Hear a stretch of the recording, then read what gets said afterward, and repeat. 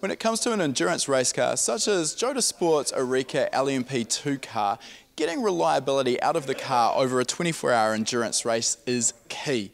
Doesn't matter how fast the car is, if it doesn't make it to the finish line, you've got no chance of winning. And of course, in order to do this, the electronics package of the car becomes increasingly important.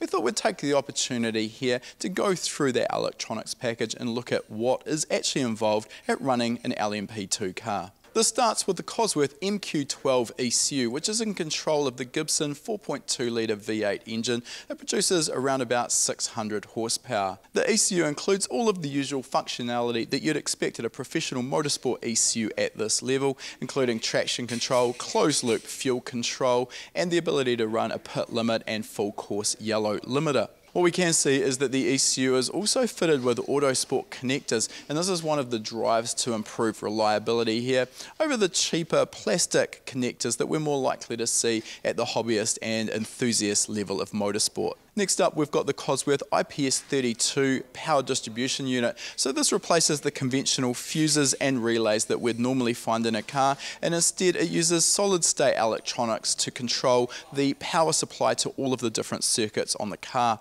Now this provides an improvement in reliability, and it also provides some functionality where certain circuits can be set with fusing levels, and if the fuse is popped electronically, it can be automatically reset.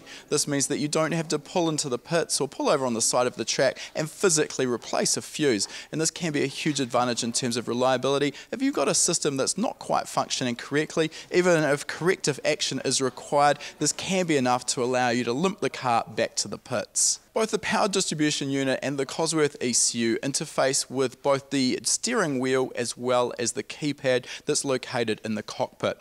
That steering wheel acts as a driver display. In this case, there's an integrated Cosworth display and shift light module, as well as all of the controls that are fitted to the steering wheel, which allow the driver to control different aspects of the engine operation. It also allows simple aspects such as a radio to communicate back to the pits. Of course, on the back of the steering wheel, there are also the paddles, which are used by the driver to select upshifts and downshifts. Simplifying the wiring greatly is the fact that all of these components communicate via CAN. For the likes of the steering wheel and the CAN keypad placed in the cockpit, this means that they only require 4 wires in order to operate: power, earth, CAN high and CAN low. So this again simplifying the wiring, harness installation and improving reliability. When the driver requests a shift with those paddles, the information is then communicated to a separate gearbox control computer, and this has an integrated air compressor because the gearbox shift is pneumatic.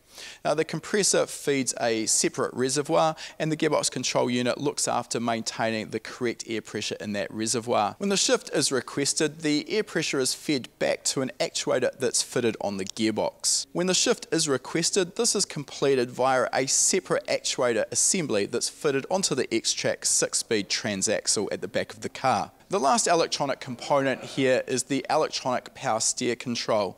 So this is controlled via the steering wheel adjustable knob that allows the driver to control the amount of additional assistance that is delivered. This allows the car to be tuned to suit the driver's preference as well as the specific track that the car is racing on. And one aspect that's important to mention here is that, as with every other aspect on an LMP2 car, the electronics components are lifed. This is a reliability aspect. All of the components are given a race kilometre life, and after that life has been used up, the components need to be replaced.